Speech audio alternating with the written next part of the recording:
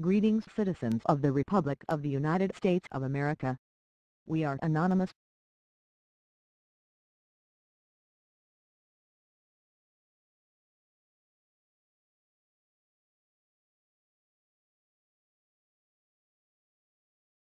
On May 18, 2012, the National Defense Authorization Act, for fiscal year 2013, was passed in the House with 229 yeas and 120 nays.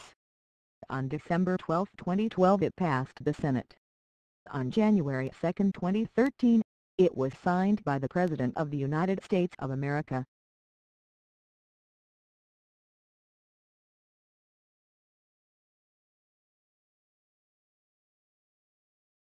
The Smith-Amash Amendment to the NDAA failed by a vote of 182 to 238.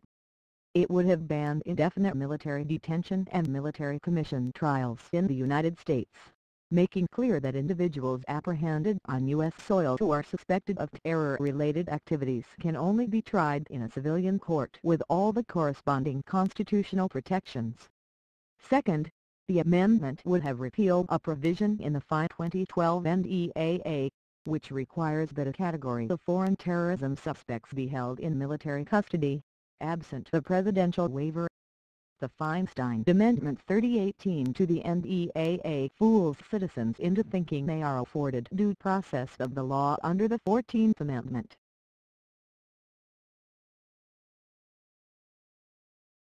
In the legislative branch, those who voted in favor of the NDAA and the executive branch who allowed the NDAA to pass into law are guilty of violating their oath of office and are, furthermore, guilty of treason and conspiracy to commit insurrection against the Republic and the sovereigns of the United States of America.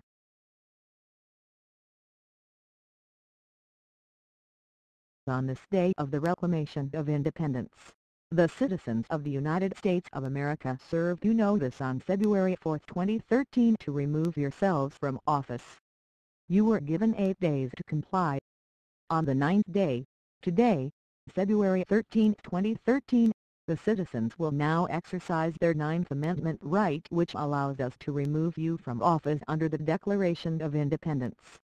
On this day and any day thereafter, Anonymous may deploy.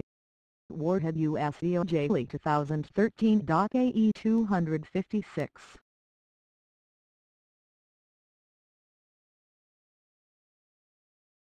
Additionally, on the 9th day, we call upon those who voted against the NDAA to call upon the Senate Sergeant-at-Arms who is authorized to arrest and detain all persons violating Senate rules, including the oath of office, and to arrest those who are guilty of treason and conspiracy to commit insurrection against the Republic and the sovereigns of the United States of America under Article 3, Section 3 of the United States Constitution.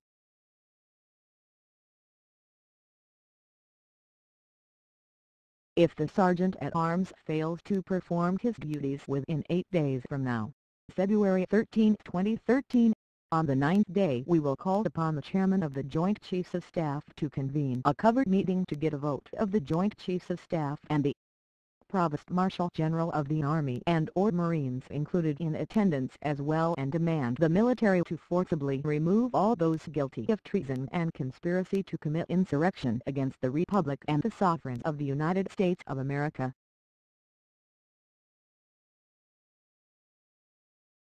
We hold these truths to be self-evident, that all men are created equal, that they are endowed by their Creator with certain unalienable rights, that among these are life, liberty and the pursuit of happiness, that to secure these rights, governments are instituted among men, deriving their just powers from the consent of the governed, that whenever any form of government becomes destructive of these ends, it is the right of the people to alter or to abolish it, and to institute new government, laying its foundation on such principles and organizing its powers in such form as to them shall seem most likely to affect their safety and happiness.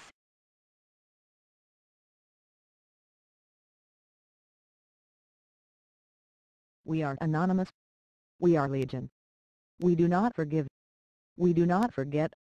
Expect us.